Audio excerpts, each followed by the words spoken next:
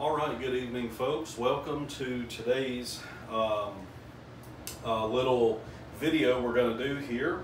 I know it's been a while. It's been about 6 weeks since we've done our videos, and so we're going to start it off right now with simply, I want to show everyone who won our last tournament. Now, I know everyone that participated already knows the winner, but I would just like to do this little winner announcement video. But we will begin this week a brand new tournament. So what I'm going to do in this little video is I'm going to announce the winner of the video and kind of talk about the winner a little bit, and then I'm going to give you a little sneak peek into what the new tournament is that we're starting this week. Okay, so so that being said, folks, we ended out the year 2020 with doing our 4th tournament, and it was called, as you can see on the board here, the most inspirational unnamed person of the Bible. Okay, the Bible doesn't give us their names, and it was a very exciting tournament. These are very special people. We just don't know who their names, what their names are. But we wound up coming to the championship video back, I think we filmed it on December 21st, the week of Christmas. And as you can see over here, the championship video came down to the #1 ranked person, the widow lady with 2 mites. If you remember her story of Jesus saying she gave more than they all. And then the #2 ranked person, the thief on the cross. Folks, this was the first time in our videos that the championship came down to the #1 and #2 ranked people. So this was a big championship. Okay, so without any further delaying this, I want to go ahead and make the announcement of the winner. So the winner of this championship is going to be the thief on the cross. 60% of the votes went to the thief on the cross. 40% went to the widow lady with the 2 mites. So folks, if you look in the middle of the board here, the most inspirational unnamed person of the Bible. We did this whole tournament. We voted on which person inspires us more. Okay? It's not a matter of who is the greatest. It's simply which story touches our heart more. And the votes are now over. The winner is the thief on the cross.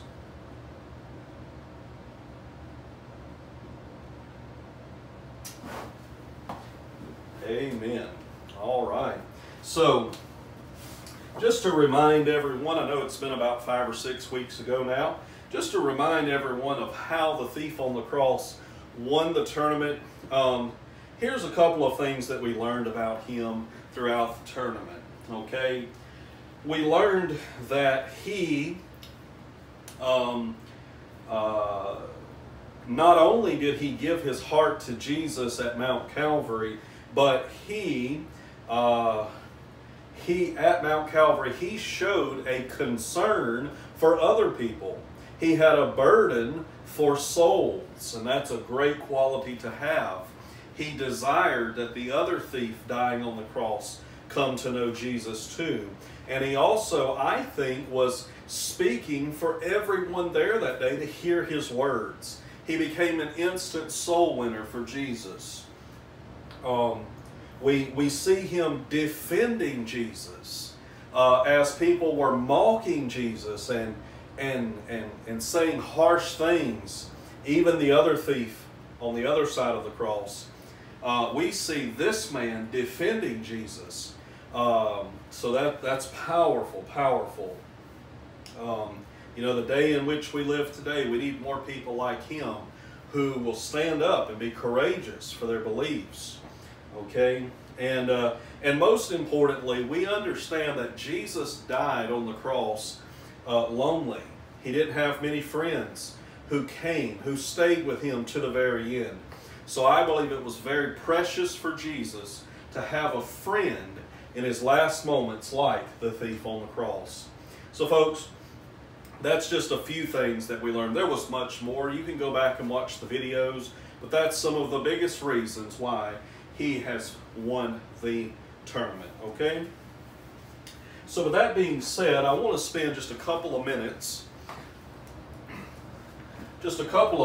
here and give you a little sneak peek preview into our new tournament. Now, if you'll tune in later today, you're going to see an introduction and the first video. I think you'll enjoy it, but I want to simply give you a sneak peek right here. What this new tournament is going to be. I prayed hard about this. I do have other ideas of different types of tournaments that we can do, but what the Lord put on my heart is what we're going to do. We're going to bring back 32 people that we have seen in our previous tournaments. Okay, we've done 4 tournaments. We saw New Testament men, Old Testament men. Then the third tournament was ladies of the Bible, both New and Old Testaments. Then the fourth tournament, as you can see here, is unnamed people of the Bible from the New and Old. This tournament, we're bringing back 32 of the most successful from the first 4 tournaments back into a big, very exciting new tournament to start this new year. Okay, we're simply going to call this tournament, instead of it being called the most inspirational disciple or the most inspirational saint, this one is just simply going to be called the most inspirational person of the Bible. Everybody is included, ladies, men. You're going to see some middle-aged men in there. You're going to see some elder men. You're going to see Old Testament, New Testament people. So this should be super exciting. And yes, you may have guessed this. In this tournament, you're going to see 4 winners. In this tournament, okay, we're bringing back 32 people, but 4 of them won their first tournament, okay? The winner of tournament 1, 2, 3, and 4 are all going to be back. So we may literally see it come down. Possibly the championship of the new tournament may be 2 previous winners. So this should be super exciting. Let me give you a little preview before I let you go. The top 5 ranked people of the new tournament. The top 5. Now folks, I rank these people based on how well known they are,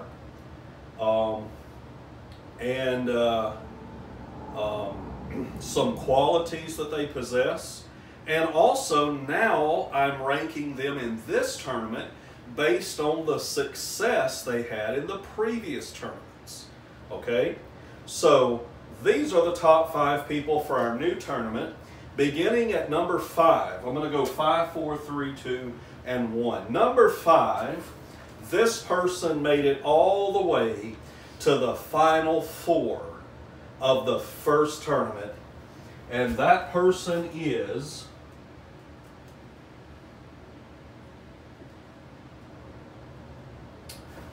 Barnabas. Okay? Barnabas, I remember from the first tournament, was a fan favorite. Of our participators, I heard some great feedback on Barnabas. He has a heartwarming story, and if you're new to our tournaments, I think you're in for a treat when you learn about the life of this man, Barnabas. Okay? Number 4. Number 4 was the second place finisher of our second tournament, which means this person made it all the way to the championship That person is Joshua from the Old Testament. You remember Joshua? He is number 4. Now, number 3. Number 3, if you can remember all the way back to the first tournament, this was the winner.